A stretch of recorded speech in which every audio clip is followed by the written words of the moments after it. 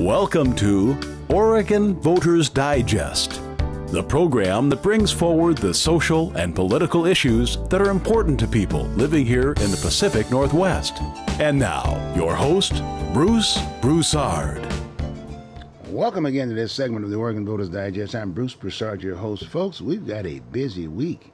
We had a busy week this past week, and the week before that was pretty busy also, too. I mean, some very interesting things are happening. In fact, the elections are going on right now.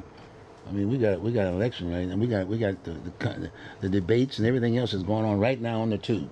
The presidential election is still there. Oh, really? It's still there. We're still discussing these issues. Mm-hmm. And in all due respect, maybe that's a good sign. That's a good sign because the rationale, the point I'm making here is that last week was a busy week, and then all of a sudden that past weekend, we had this whole big demonstration down in Virginia, in Charlottesville aspect of it. And for many of us, in all due respect, who don't read newspapers, who can't afford Comcast, who don't look at TV, et cetera, et cetera, et cetera, that was huge, folks.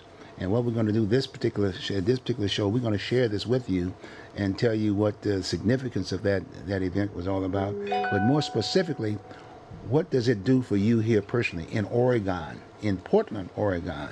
And we're going to discuss it that way, okay?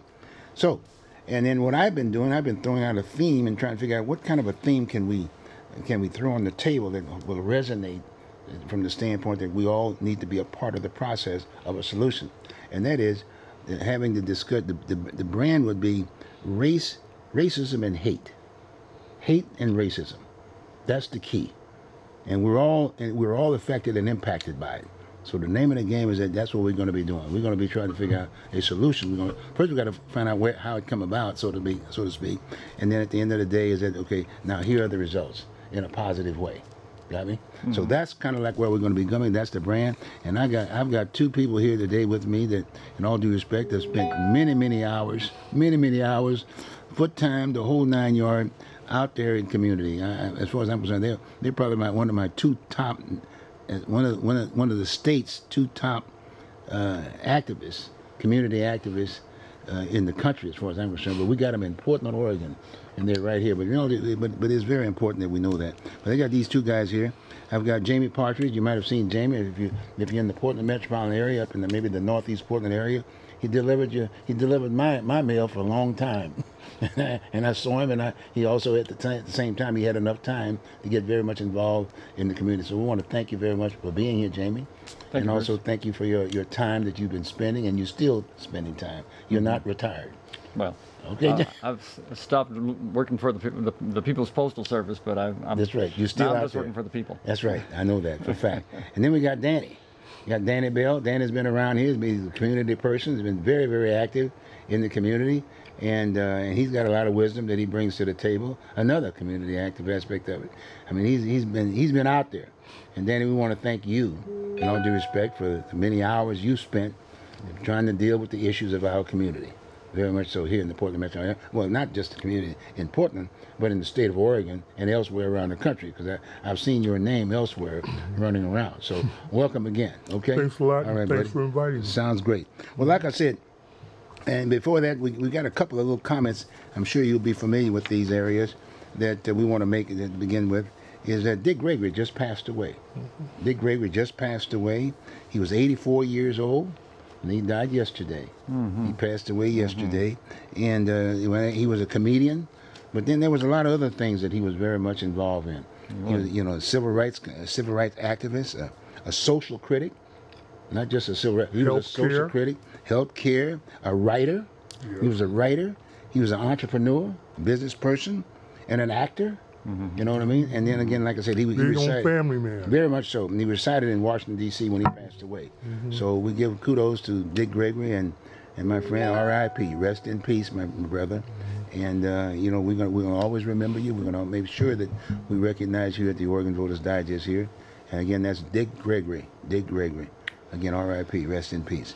And then the other guy that was somewhat comparable, another big icon in that arena of comedy, was Jerry Lewis. Jerry Lewis died today. He was 91 years old. 91 years old today. But here we got two big icons, big guys, you know, comedian types aspect of it. And Jerry too was very much involved in community, you know, in terms of fundraising and things like that. But then here's some of his background. He was an actor, naturally he was a comedian, a singer, film producer, film director, a screenwriter, and a humanitarian.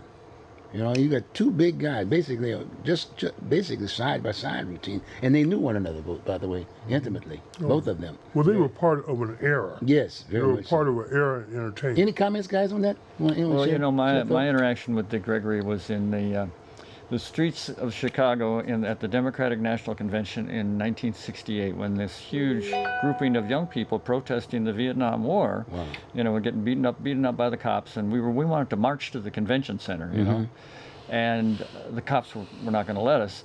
They said, "You can't march to the convention center." And so Dick Gregory got up at the microphone and he said, "You know, I want to invite you all to my house. I live over here on the south side, which happened to be on the other side of the convention center. You just follow me." Really? Yeah. Really? And we did. Did you guys take so up funny. on it? You guys, Yeah, we did. And it worked. Well, it actually didn't work. The cops did stop us, Exactly. but you know, it just gives It was you a good. sense of Of what kind of how guy he he was. inserted himself Yes. into the movement, Yes. but in a humorous way. Yes, yes, Yeah, yes, yeah, yes. How about you, Danny? Any Well, reflections or something? we brought Dick Gregory here, I believe, in the early 1980s. There was a Portland, Oregon? there's a Portland, Oregon, Okay. at a centenary church, centenary Methodist church. You might be familiar with it. Ninth and Ash. And the guy that I worked with his name was Ray Eaglin. He was well known in the University of Oregon as a radical personality. And we brought him here, and I just talked to him briefly, nothing more than say hi and bye. But I'm proud to say that I was a party to actually bringing him here. That's like 30, 40 years ago. Yeah. Well, awesome, awesome. Well, good enough, guys. Well, good. Well, I'll tell you what.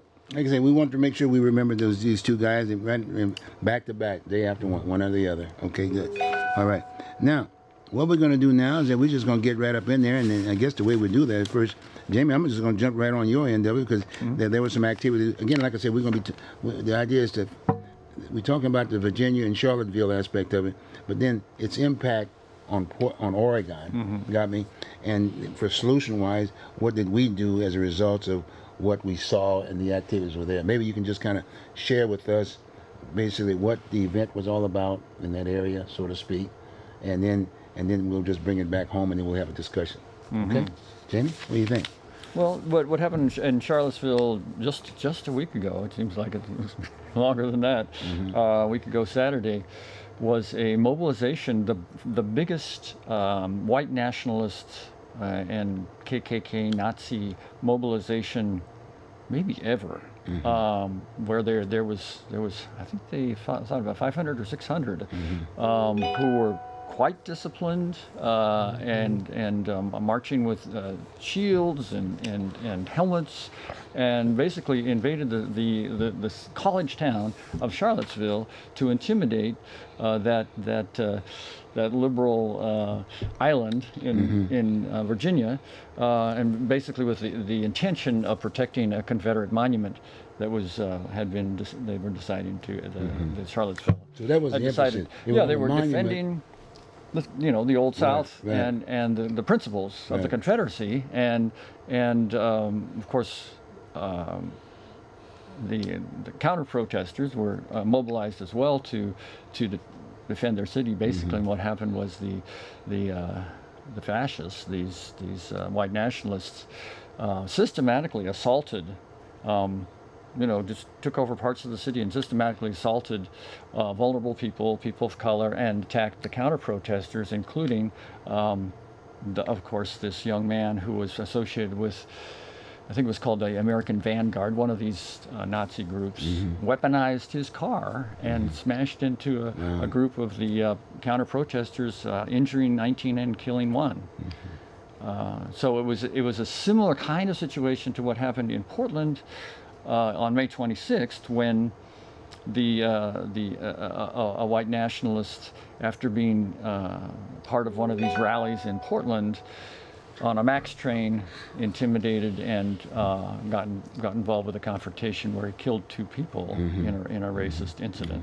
So there's been a lot of things going on. So yeah, people and people who are horrified by this really felt it as a real gut punch to, oh my God, what is happening to our country? That these things are that people are being killed by these racist bigots and mobilizing in the streets. And assaulting people like that. One other thing, then going back to the Virginia aspect of it, the first, as one would say, the first round that was shot over the bow as related to the Confederacy was the flag being taken down. Remember? Right. That was being taken down. In fact, who was that? That was the governor, I guess, of Carolina, right? Was it North Carolina or South Carolina? One of them. But my point, she's now the United Nations representative at this point in time. I don't remember her name right off the bat. Ambassador of the United Nations. But the bottom line is that was the start, so to speak, and then all of a sudden now it evolved in the statues aspect of it, and so like you said, then we had this event, but we had a similar event here, but it wasn't about the Confederacy flag. I think it was Joy Gibson group, and basically gotten a permit to go to the federal building over there, I guess. And then we had that situation here in the Portland area. Aspect of it. So we're right into the melee of it all. You know what I'm saying? Danny, any thoughts? Well, this is part of an inevitable arc where racism has been central to activity as a nation state in America.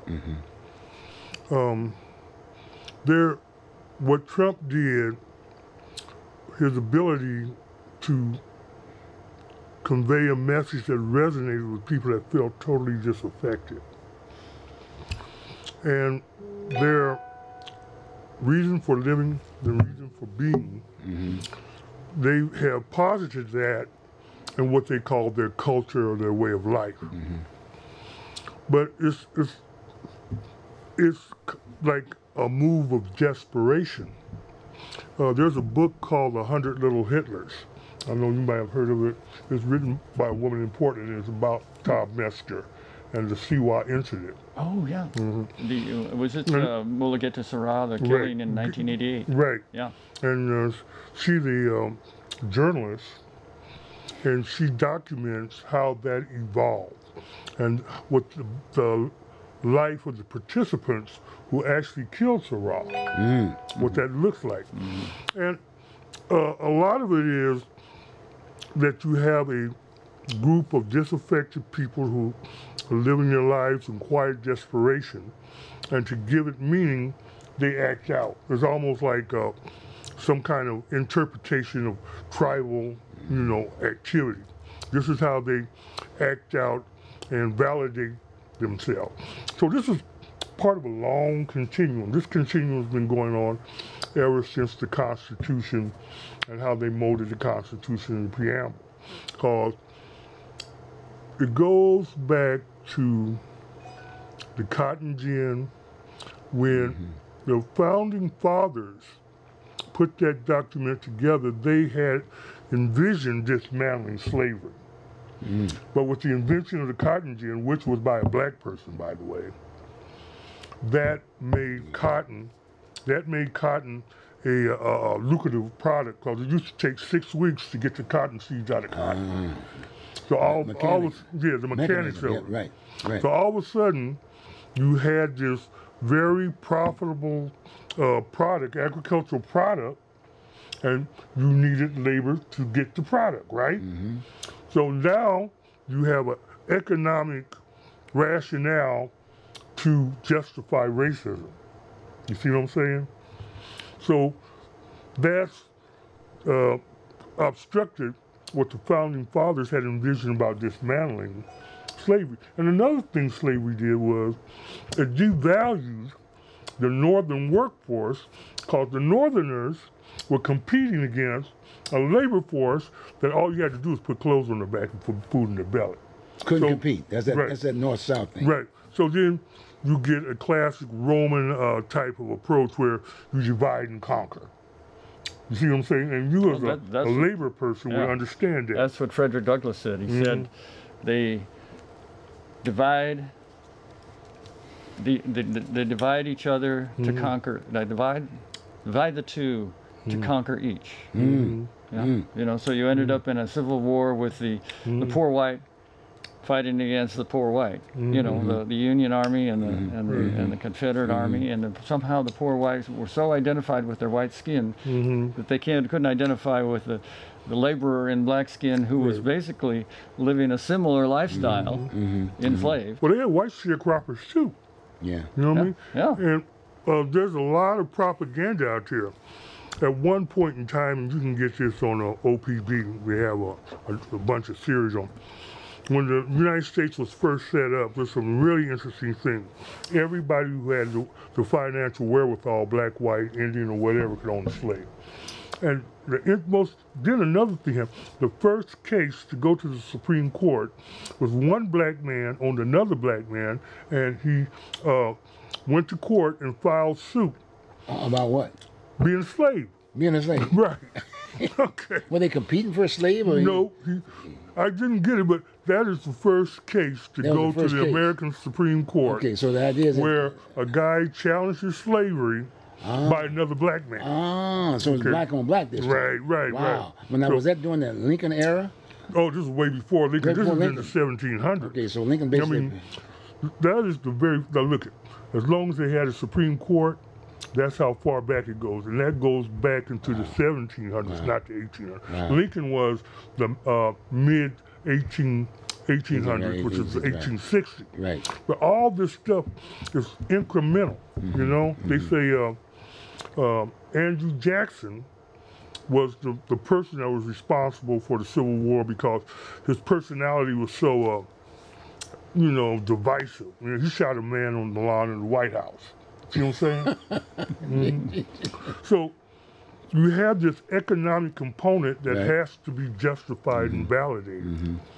And then if you have poor whites who are also sharecroppers and who, by the way, could also be indentured servants. See what I'm saying? The thing with an indentured servant, after they put in their 3-5 years, then they got 5 acres or whatever acres. Yeah.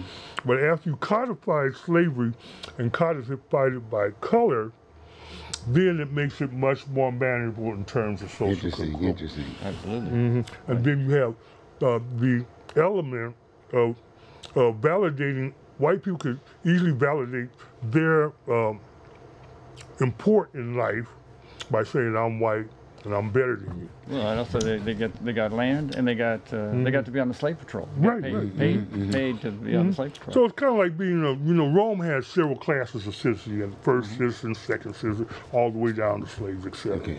It's a very similar operation. It's almost like a caste system like they have in India. And the people is just like now. You got billionaires and gazillionaires trying to vie for control to divvy up things for themselves. What is it? So 0.5% of the population has 99% of the wealth in America. So it's all economics. Well, and what we've been seeing over the last couple decades is wages have been stagnant. You know, people's housing costs are going up and medical costs are going up.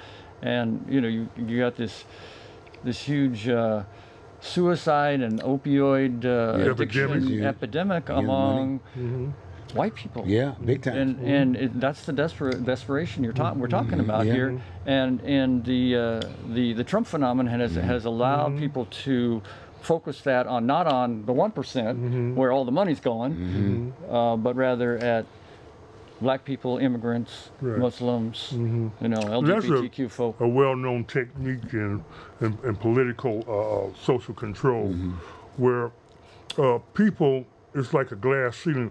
Well, that's me. You project that, and then that becomes you because you're white. You see what I mean?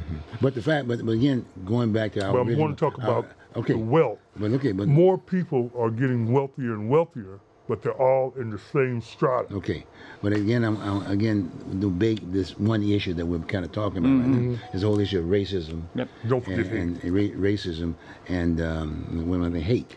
Hate and racism, and here we are in this situation right now. And then you ask yourself the question. One of the things is as you were talking about this history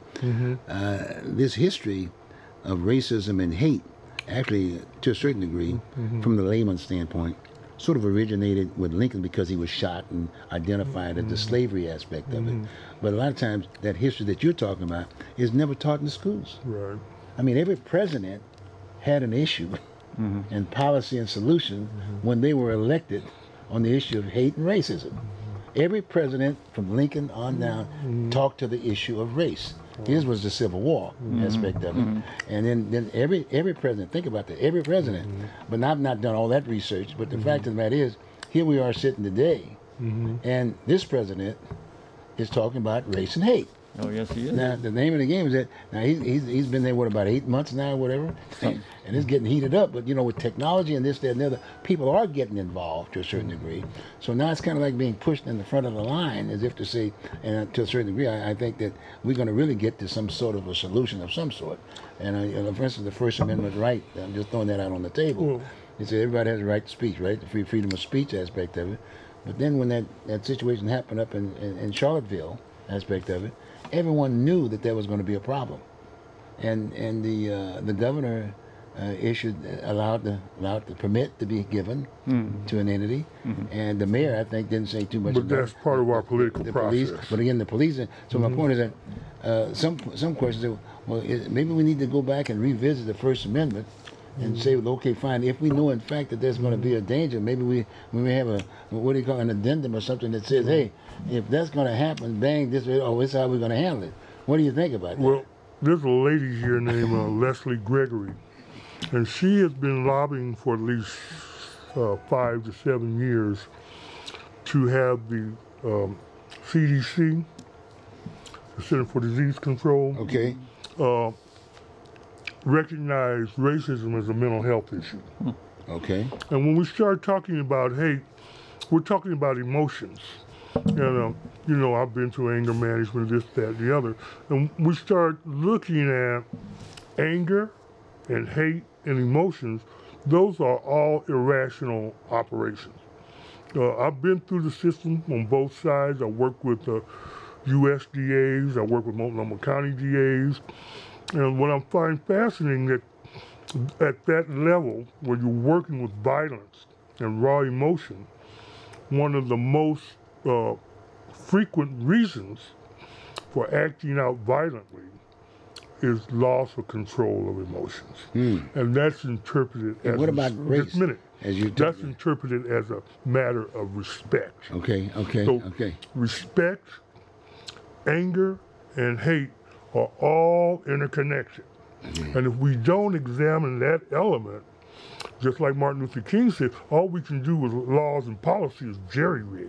But you didn't mention race when you identified those different elements. Is race part and parcel of that? Yes. Okay. Well, I'm just I would saying. like to hear what Jamie has to say. But I'm just. But the point I'm making, we're talking about racism and hate. Okay. And so as we go through this discussion aspect of it, I'm just saying it's very prominent now about the whole issue of race. You got one thing, boom, it's race, and then we've got hate. Right. Okay. And so we got to be talking to it. I'm just throwing that out to the table and say, let's talk about it from that perspective. Well, of course, racism is built into the fabric of our economic system. Okay. I mean, racism was created, you know, as an economic tool, and so it's pervasive in all our institutions, whether it's the schools, the churches, the media, what have you. So everybody has elements of it with them, and so when a hater that really is out there, you know, like, we're going to build a wall, we're going to ban these Muslims from coming here, we're going to clamp down law and order, you know, get out there with your billy club and knock those thugs around. In chief, we got the bigot in chief in the White House. It brings out this you know, the latent racism into overt It's like a racism, festering, you know. But I don't think we should be calling on the government to restrict people's speech. Okay. Because it'll be used against our side. Okay. It has more often been used against our side than on the other side. I think that the solution is to mobilize the people, you know, in large numbers to confront this viciousness on the other side, and we've seen that we actually that they go back in their holes, that they get discouraged when they see, you know, overwhelming numbers on our side. And I mean that's what we saw during the civil rights movement, that the Klan went back in its hole, you know, because of the overwhelming That's one thing that bothers me, is that we do not want to take away another person's humanity just because they had this capacity for evil. Martin Luther King ability, one, it's very interesting if a person takes the time to listen to his adversary or his rival. Right, just doing that in itself creates a sense of mutual humanity. And like when Barack Obama was talking about the aspirations for hope or the audacity for hope, when people are encouraged to aspire, they have a tendency to act in a more humane manner. So we don't want to turn our adversaries into two-dimensional objects and start accusing them like Japs and cheat. No, we have to find a way to touch that nerve that we all have. You are equal to me. I'm human. You're human. You have a human spirit. I have a human spirit. This is a big mothership, this planet. We have a big responsibility with finite resources. We as a species are only 4 million years old, but we're right at the precipice of destroying our own livable habitat, like Chernobyl. We have those resources. Now, things like alligators and sharks and insects, they'll survive. We won't. And unless we can take on an attitude that we're all crew members of this mothership, we're going to have people with these psychopathic behaviors that live only in an immediate moment to gratify themselves. That was one of the major elements in the 2008 major recession, which was actually a mild depression. Is that you had people that were given loans for 125% over value. That's a big risk. You had one company that underwrote 60% of the loans on the whole planet. Only a few individuals really were benefiting from that. But everybody's in this big churning piranha tank, churning up, eating each other up, while the guys that own the piranha tank, they're sitting outside watching the show. So again, here I go again, hate and racism. Right. Yeah. Okay, one, here we are discussing this today. Right. I imagine it goes all the way back to Lincoln. Well, yeah. And Well, so it goes well beyond that before point. Lincoln. And they've been having that discussion in each administration aspect of it. Right. And so here we, again, like I said, here we are today. And you're right. I mean, you know, it's a push button mechanism now. Everybody's got nukes and everybody want more nukes. So who's going to be behind these nukes from a futuristic standpoint? You got me? And even here in the Portland area, we're going to look like we're going to be taking a short break. And I really want us to start focusing on some of to relate what we're talking about with some of the issues that were here in the Portland metropolitan area. It's the largest city in the state of Oregon, and there are some things that I think we can bring out. For instance, like Well, I would like to say gentrification. something before we go to break. But no, we can't, because we're going to break and then we're going to come right back. Okay? We're going to take a break and we'll take it right back. Okay, All right. good. Think that. So did we-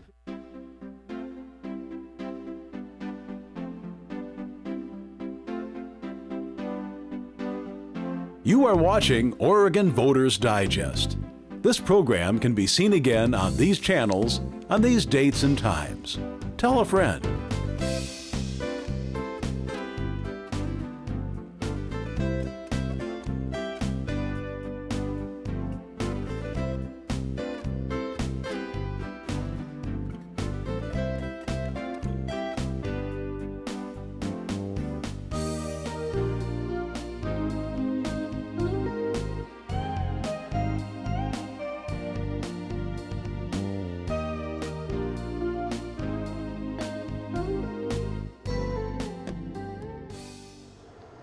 Welcome back, folks, to Oregon Voters Digest. Bruce Broussard, your host. We're talking about hate and racism. Hate and racism. And again, like I said, this thing that has brought this thing on now, is in all due respect, is our present president, President Donald Trump. And again, like I said, this so-called talk has been happening ever since Lincoln. In every administration, and we've been doing the same thing. But we get a little desperate now. We got too many nukes out there. We got too many nuclear lures that are out there, and you never know what's going to happen. So there's an urgency. So maybe the racism and the hate we'll probably have to say, look, we better solve this thing so we can deal with some of these larger issues, like economics, like jobs, like all these other things that we are in need of, and naturally population is increasing. We got all kinds of things. So anyway, we've been talking a little bit about that. So we're going to take it from a national standpoint and whatever. We're going to just kind of try to identify some of the issues that are here within the state of Oregon, and more specifically Portland, Oregon, because this is the largest city in the area. And I've got two guys that has got some good background, because they've been on they've been out there as activists. When they're not activists, just people, community. I mean, working in community, trying to deal with some of the issues that the little people and everyday people live every day.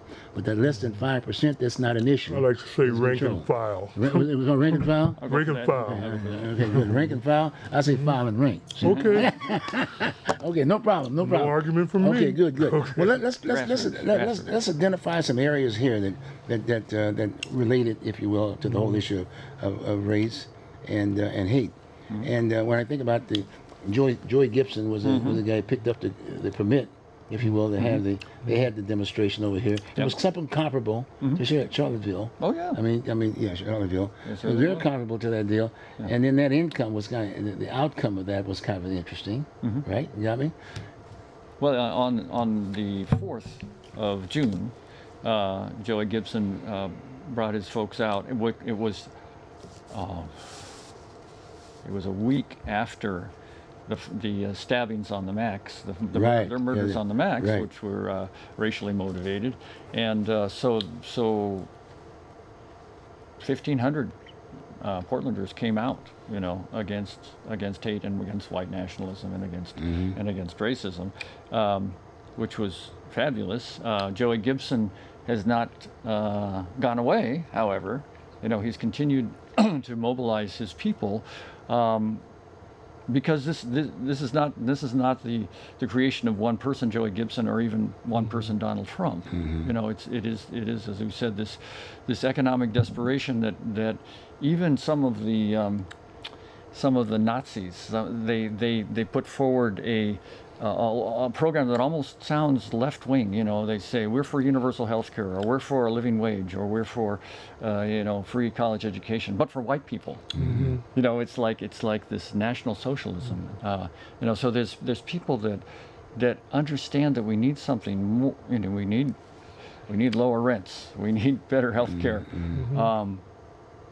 But the problem is, these people are taking them from us, rather than seeing it that it's the 1%. And so we need that dialogue. But at the same time, when people are provoking violence and trying to take over our streets. Well, I was wondering. Wait a minute, on that same point, now you can just throw it out in.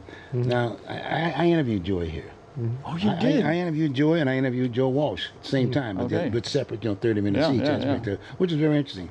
Joe's position was that, Bruce, we don't identify with those folks. Right. I'm just saying that. No, so if that's the case, and if he's made this statement, then let's go on and separate that group, and let's deal with it. In all due respect, I'm going after them to interview them now for a minute. You know what I'm saying? But my point is that we're trying to get it to a solution. If we got one guy that's saying that they're not mine, and then so it's like saying, okay, fine, if that's the case, then I take it there are some areas here that you agree over here.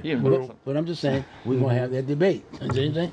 Okay, but I'm just throwing that out there because that is a major piece. To draw upon my experience as the Portland chapter chair of Oregon Action, and the narrative has to change, and we have to understand that since Metzger was pretty good at organizational management. And when you're in a war, as we are, for the dignity and humanity of man, and women, that there's going to be a propaganda element. You remember what Trump said about labor, he's going to do this for labor and that for labor. That never came to fruition. But it was the propaganda that instilled the seed that this guy is saying what we want to hear. Okay, in Portland, Oregon. Right. Now, okay. I'm talking about Portland, Oregon, people across the board. I'm just talking about propaganda per se, and how we work as movements and coalitions together to combat propaganda. Okay. And we have to look at this as another movement. You see what I mean? If we don't give it context and breadth, we're going to keep trying to use the same tools and skill sets that have been co-opted already. You know, the thing about nonviolence, that's been co-opted. And they try to present themselves, oh, we don't want to do anything with anybody.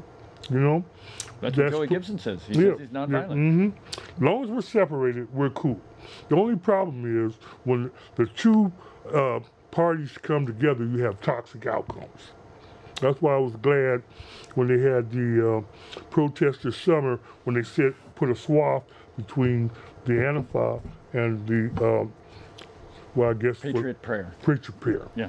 So we have to, this coalition has to be built. And the coalition has to analyze the movement from which we're trying to combat, for a lack of another word. We have to dismantle it. And it has to be done with the understanding of the human psyche as well as appeal to our spiritual needs, regardless of how you want to interpret that. There is a mystical element in all of this. And if we cannot meet those needs, we're always going to be in direct conflict. People are predators, and we're violent. Now, again, here from a local standpoint, a lot of people are not familiar with the history. Young people especially, because they're not being taught in schools. You know what I mean? They don't. A lot of young people go to college. I have to say I don't agree with that. Wait a minute. I work with educators. But the majority of the people don't go to college. Well, regardless, the kids are getting a much different education today. If you go to these schools, the point I'm asking you. No, I'm telling you something, because we disagree on this strongly.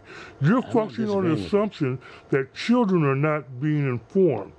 Children have access to much more accurate information historically than we did back in the 50s and 60s. So are you suggesting that they are very familiar?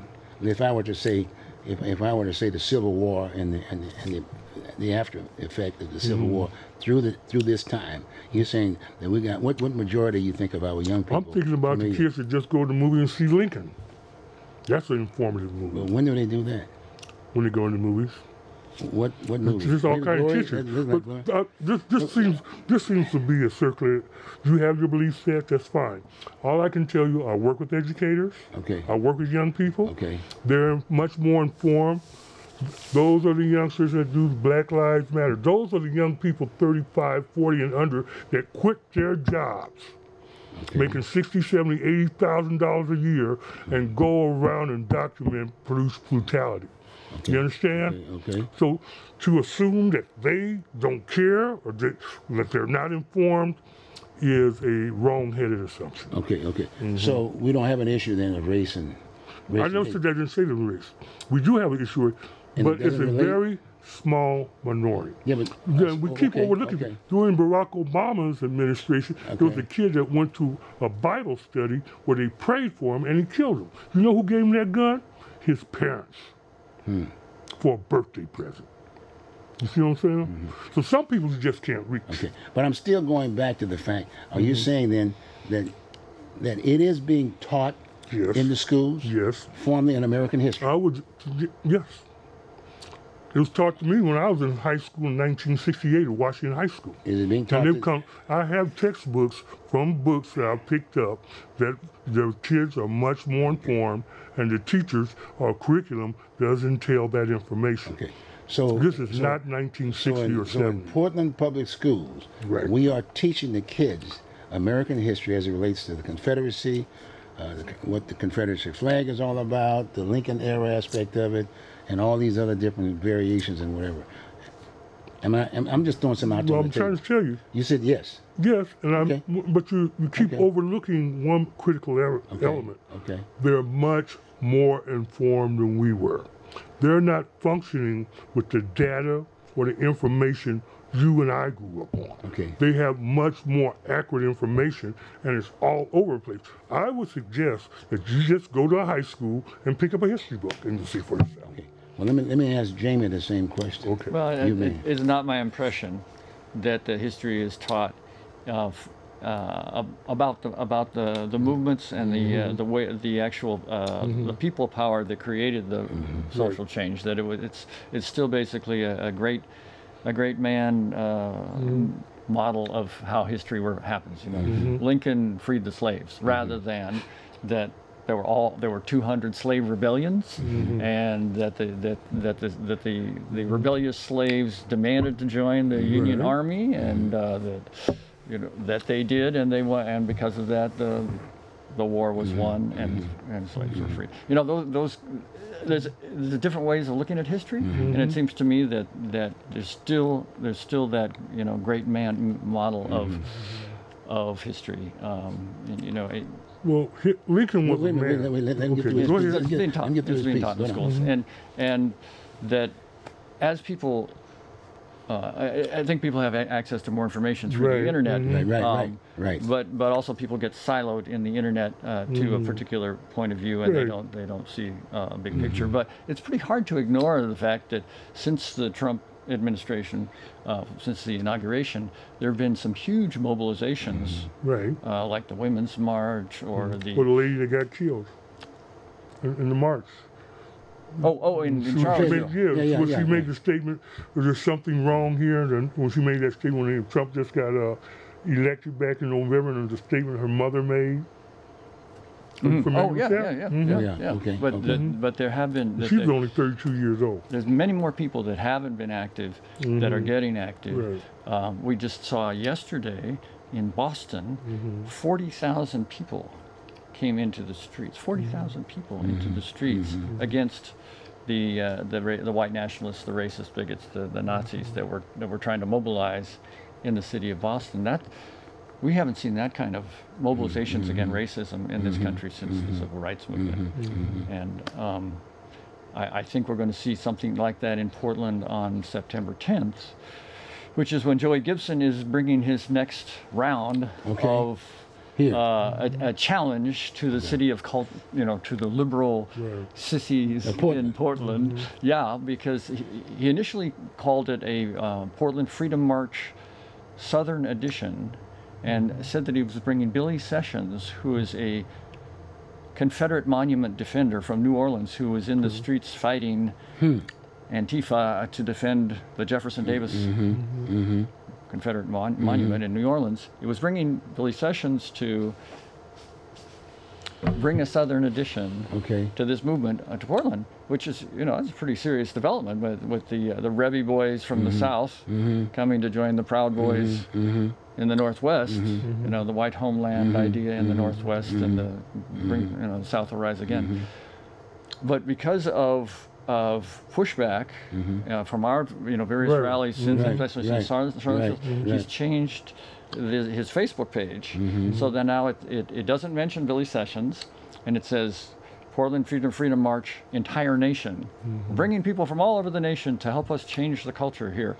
So it's propaganda, like you say. It's like we know what's really happening, who's really coming, who's going to be there in that rally. But he presents himself as I'm a moderate libertarian. I don't know why these people show up in my. He's a reasonable man. Now, what about the third element? That element we were talking about that normally causes all the problems.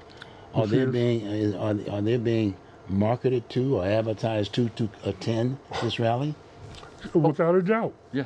We're talking about a commodity when we start talking about this movement. If you look at Metzger, how he developed his following. I heard you. You understand? Yeah, you see that. He approached it as an advertising commodity type thing. Okay. And he picked and chose vulnerable individuals. In the book, 100 Little Hitlers, there's one thing that is really disconcerting. There was a young man whose grandmother was Indian, and he was a very strong adherent and supporter of Metzger. You understand? But he was in reality, a minority himself. It's just like, well, I'm not gonna go there. Yeah, okay. Let me get back. But I also want to talk about like the work session. How do we work through hate? How do we deal with a movement that will dismantle this popularity. Well, we're talking about it right now. He's saying that we're going to have another demonstration. That's part of it. That's part of it.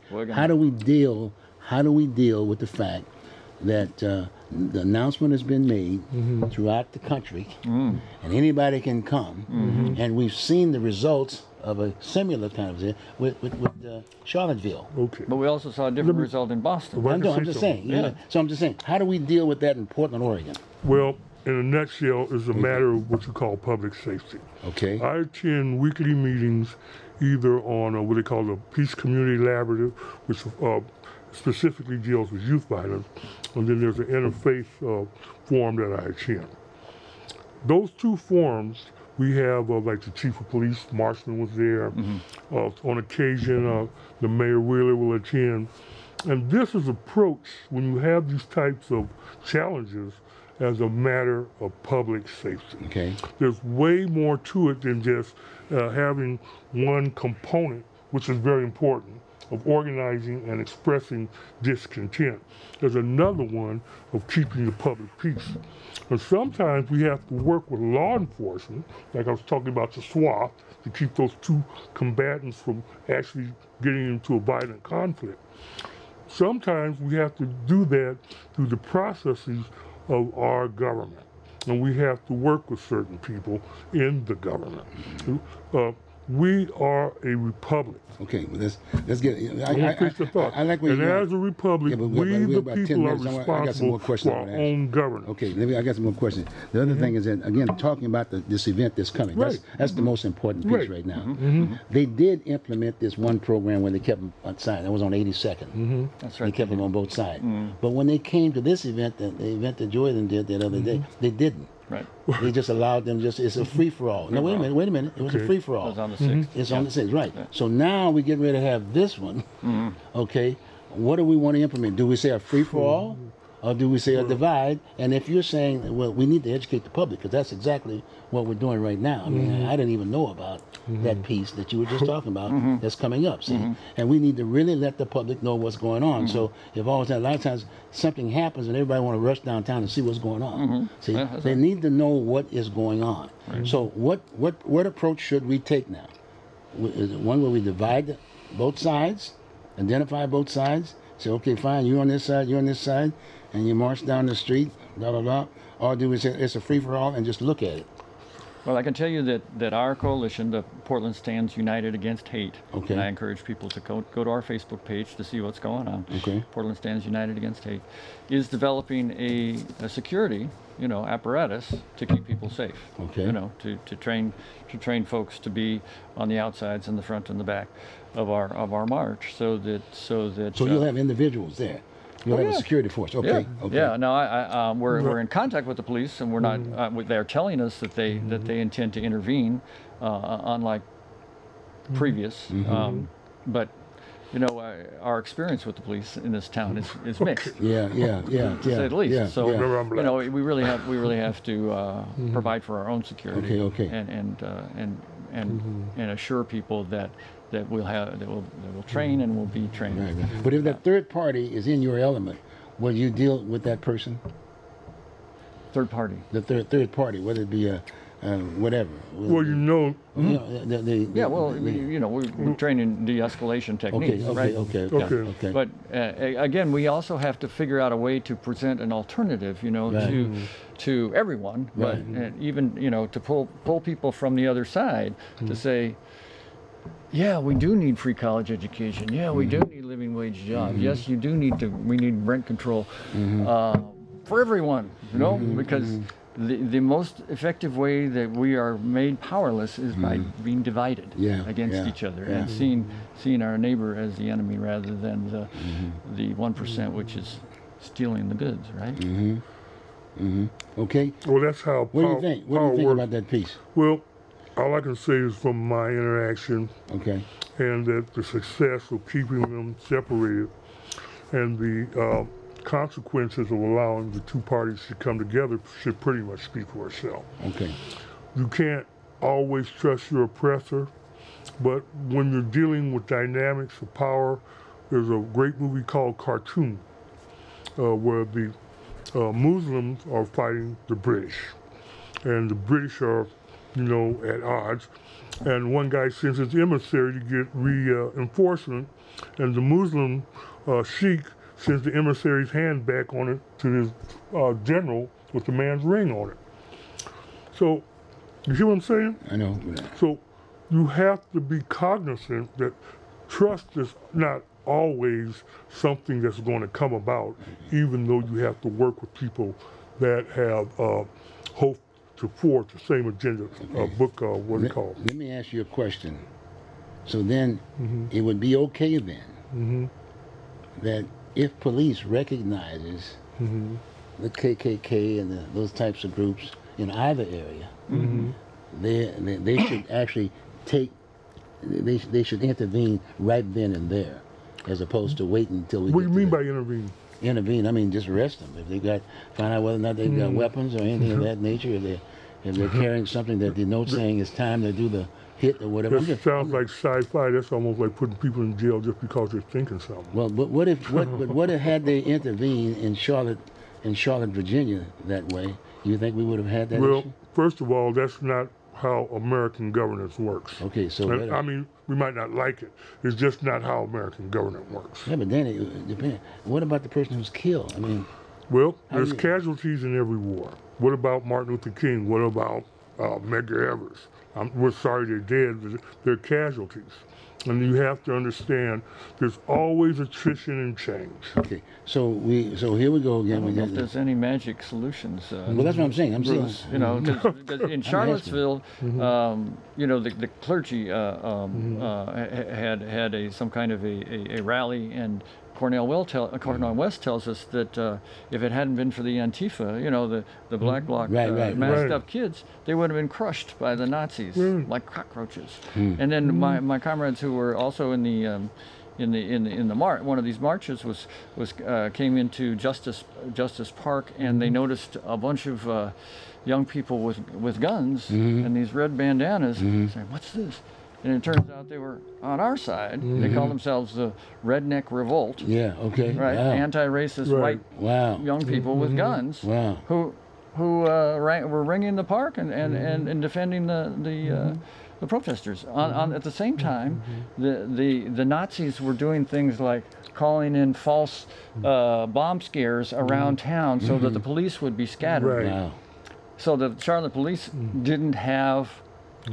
They didn't have the resources to take care of these 600, 700, 800 Nazis.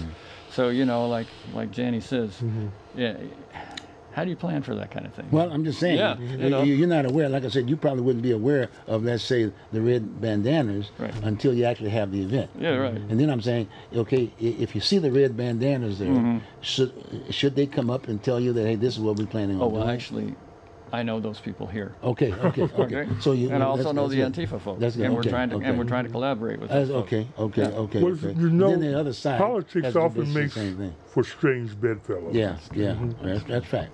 That's right. I guess. Well, again, I think that the basic security is overwhelming numbers. That if we have overwhelming numbers, that the other side will be discouraged and will not act out. And we didn't spend justice will prevail, even though it may be flawed. Okay.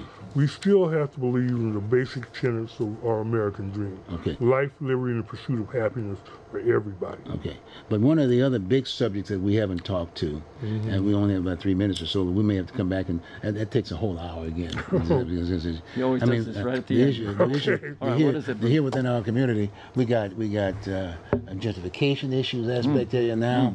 I mean, this is supposed to be the whitest city in the country. It's getting whiter. But doesn't that story get old after a while? No, my point is that you still have people, and the media is making it a point that it is an issue. Well, the media got to make money now. Come on now. But let me get my point. All right. It's a major issue. There are some people out there that are suffering big time. Right. And so we haven't addressed their issue yet in terms of solutions. And since you guys are so articulate, I want to make sure that we have another shot. You see this coming, we're going to talk about this thing, and you guys are going to be coming back down here so we can talk a little bit. I'm ready to talk about that part of it, because I still think that the Portland Public Schools could do a little bit more about educating the populace. Well, I would as take it to upon the whole myself to issue get of some racism. educators and some young people so they can defend themselves. Okay. Because I'm a little old.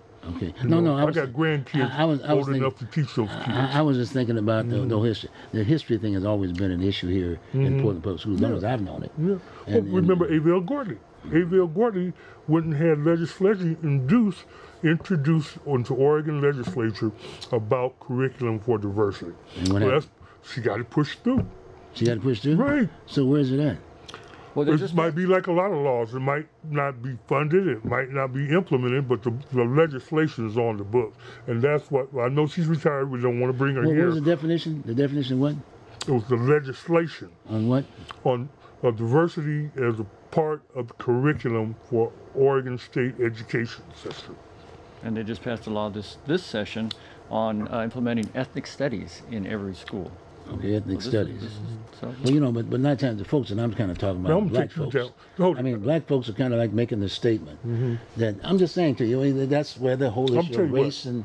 I'm taking you with me when I go and talk to Tina Kopex. We and her got a date. And you can ask, get straight from the horse's mouth, the House Speaker of the House, and you can ask all these questions yourself. No, we'll do that over here on the show. Okay. I want true transparency. Well, and that's since you too much said- like work then. huh? And do me a favor. Maybe you can bring Avell and Tina together, and then we could just kind of I talk about respect this issue. Avell. She said And her Tina, son right? said she was retired. And Tina. Let the woman, she's put in her time, she's done the work. Well- Let her live her life. Well, very simple. And you'll be the spokesperson. Well, I know you're for going it. to be Bruce. No, you'll be You're the gonna be spokesperson Bruce. for it. No problem. No, I'm just saying that we've got issues around, and people Right. are looking for some sense of And they're solution. legitimate. And we want to make sure that it is a community across the board. I mean, I think a lot of people don't But like the this younger idea. generation taking on the a lot of- baton A now, lot of people Bruce. don't like this idea of that this is the whitest city. You know, they just like to say, hey, look, this is Portland. You know, Why don't you it's get equal Maurice across the board. Henderson on here, or Michael Fox out of the mayor's office, or C.D. Robinson, some of these young titans that are actually on boots on the ground doing stuff like Blackmail TV. Okay, well, that's why we have you here. Yeah. That's why we have. And that's why I'm putting it out on TV now. That's why you should have them here. No problem. Okay, let's do it. Pick them up. Make it happen. Pick them up. Okay, Okay. fine. This has been great, guys. I mean, it really is. We discovered that piece. Again, like I said, that's going to be an upcoming event. And, you know, and you basically got it right here. Basically what's going to be happening, at least on one side. I'm going to give Joey a call. And if I can give Joey a call, I'll have him on the show. And we'll talk about the same concept, if you will. And so now we have both of the major groups. Because it still concerns me about the fact when you open it up to everybody around the country, you still got those folks that are sitting down there waiting to come, and not necessarily coming from our area, right? That's fair. So we need to make sure that we can at least do something about this piece. Okay, so with that, I want to thank both of you guys. I think we're at that point now, right, Dave? Yep, yes we are. At that point, thank you guys very much. It's been great. All right. It's a pleasure. Thanks, Dave. Just like I expected, it was very robust.